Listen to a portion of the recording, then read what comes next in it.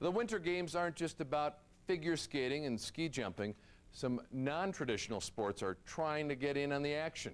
Tonight, Steve Stucker gives shovel racing a try.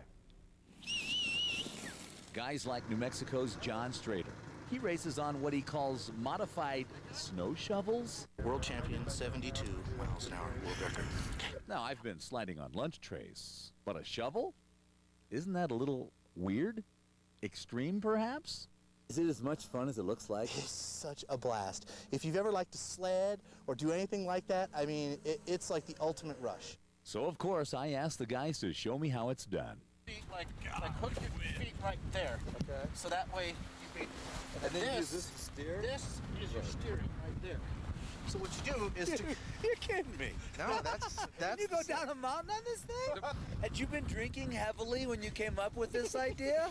Actually, the maintenance guys at ski areas are the brains behind shovel racing. And the lift operators, at the very end of the day, the chairlifts were very, very slow, and they'd keep the ski areas open till dark. And so these guys would like ride the chairlift down, freezing to death, and so they just finally started riding their shovels down the hill because it was much, much faster. Interesting. So, where are the brakes on this thing anyway? When you're ready to stop, feet out, use your hands, pull the shovel out, and then just slide. Got it.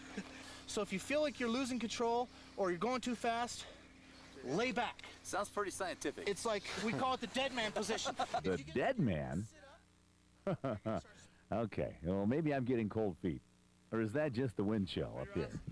Well, too late to back out now. Yeah, Steve! More like no brains. Let's try that bad boy again. Here we go.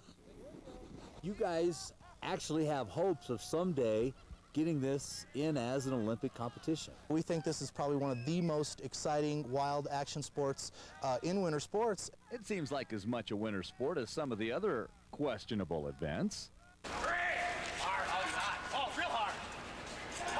Fabulous. Absolutely fabulous. 14 days of curling in the Olympics. 14 days.